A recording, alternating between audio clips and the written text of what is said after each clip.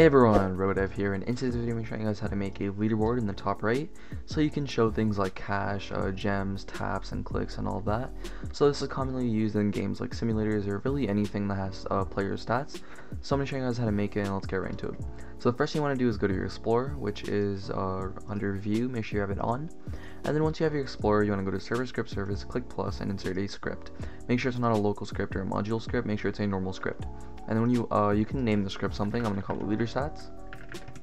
And once you have this leader stats script made, the next thing you want to do is go ahead and create your first variable. This one's going to be for the player service right here. So the player service, we're going to call it PLRS equals game, get service players. And then we're going to be using an event called player added. And basically it tells us when a player joins the game. So there you go. That's how you type it out, and we're just going to get the player. And there we go. Now with this player, what we're going to be doing is creating the leader stats folder. So right now we haven't actually done anything in the script really, but I'm going to show you guys how it works. So when you go to your player and you create a new folder, and you name the folder leader stats, exactly like that, and you insert an int value, as you can see the value appears here. And when you name the value something like clicks, it should change over there. For some reason it hasn't changed, but the value will also appear there. I'm actually going to do it on the server instead.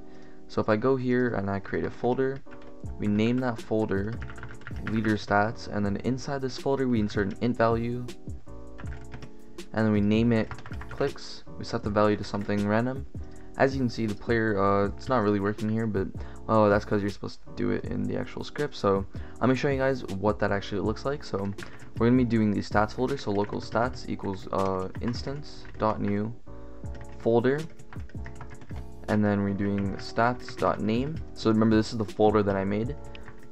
It's going to be named leader stats. It cannot be named anything else. It needs to be named exactly like this, leader stats. Make sure it's a lowercase l as well. And then stats.parent equals player. Now let's do our first stat. So local stat1 instance.new int value for a number, stat1.parent. Actually, real quick, let's do a stat1.name first. Before the parent, we're supposed to set it last after we change all the properties. So let's go ahead and do that. Stat1.name equals, let's do something like clicks, and then stat1.value, let's do something like 16. So this is the starting value when the player joins the game. And then stat1.parent equals stats. So it's inside the stats folder. So basically 16 is a starting value. This is usually just 0, but for the purposes of the video it's gonna be 16. And now as you can see, when we load into the game, I have clicks and it's 16. So again, I've already showed you guys this, but inside the player you'll see the leader stats folder that the script made, and then it also put the clicks inside. So it's named clicks, value 16. Value can be anything else, but yeah. So if you guys want to learn how to save the data, there's an iCard in the top right, and basically it's a video on how to save the data from this actual leaderboard. So now I'm going to show you guys how to make a different stat. So we already done numbers. If you want to do another stat for a number, go ahead and change all of this to stat 2, and then change the name of it, something like taps maybe, and then maybe like 20 taps. Now I'm going to show you guys how to do a actual string value, so letters.